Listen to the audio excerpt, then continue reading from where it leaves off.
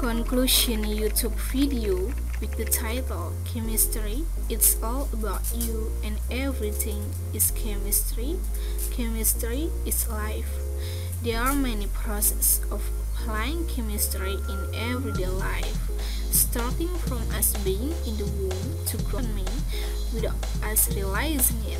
We are actually applying chemistry in our lives.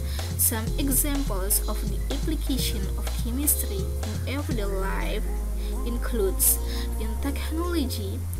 We use mobile phones to communicate and means of payment.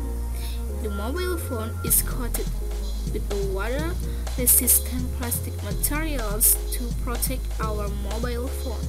In industry, we want to paint the walls of our house. Of course, we need paint that has a cute color and lasts a long time.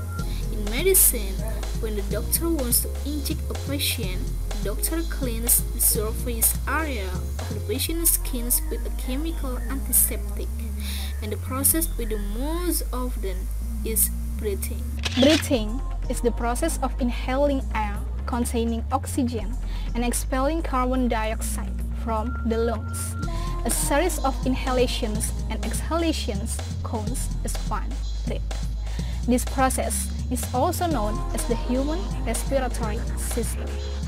Respiration is a burning process of oxygen and glucose in the body's cells with the help of oxygen and enzyme. The process of respiration is divided into two types, namely external respiration and internal respiration. External respiration begins with the inhalation of oxygen from the surrounding environment by the respiratory organs. The oxygen enters through the nose, larynx, pharynx, and reaches the alveoli of the lungs, and then oxygen enters the blood vessels and flows to the heart and the rest of the body. The chemical process that occurs in the binding of oxygen by hemoglobin to produce oxyhemoglobin, reduces hemoglobin, releases hydrogen ions, becomes hemoglobin. Hemoglobin binds oxygen and produces oxyhemoglobin. Chemical process. At the same time, red blood cells, erythrocytes, enter the pulmonary capillaries containing carbon dioxide in the form of carbonic ions with the help of enzyme carbonic anhydrase.